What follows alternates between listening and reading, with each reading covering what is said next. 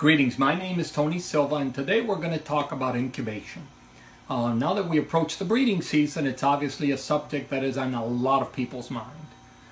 Parrot eggs can be incubated either by the parents or by foster parents or artificially.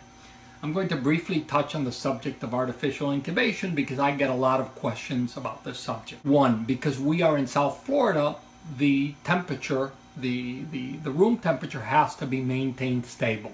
So we have air conditioning in the room that we have an incubator in.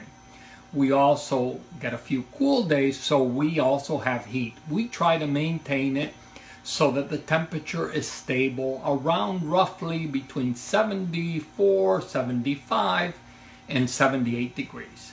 We also rely on ambient humidity. We do not add any means of humidity. We don't add water to the incubators, because otherwise we would drown the embryos. I think more embryos drown during incubation than die from not enough humidity. So what we do is we run our incubators dry. We do not add any more humidity.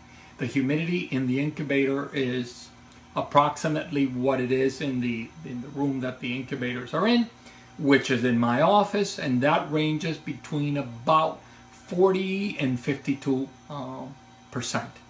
So we don't have 60, 70, 80%. Many people believe that because parrots are tropical, or a lot of species come from very tropical, humid areas, that they require a lot of humidities, that they should really be incubated in a swamp. That is not the case, because what happens is the embryos then drown in fluids. Another important point is that the eggs be turned. The egg will not develop unless it is turned. So we not only rely on an automatic turner, but we turn them manually once a day. We also candle the eggs continuously, and it's a very simple process. You basically grab an egg, we mark the eggs with a number 2 pencil, and we mark the species, the date, and the code of that particular pair. So what it is you just shine a light and you look at the eggs, you look at vein development, it should be throughout, and you want to look at the heartbeat.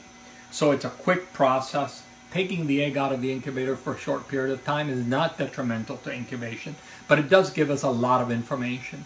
In cases where it is necessary, we can intervene.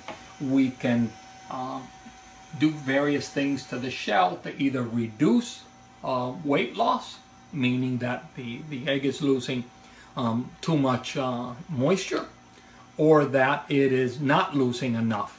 And what happens is that some eggs, the majority of the eggs develop normally, but some eggs have problems. They don't lose enough or they lose too much. And it is those particular eggs that we really monitor closely, and we weigh, and then we log their weight in a sheet that tells us what the weight loss is. We want to reach about 16% weight loss at pipping. So that is a brief introduction on incubation. We will be doing more where we will get into detail. We will be talking about dealing with key problem eggs and then assisting hatching. Thank you.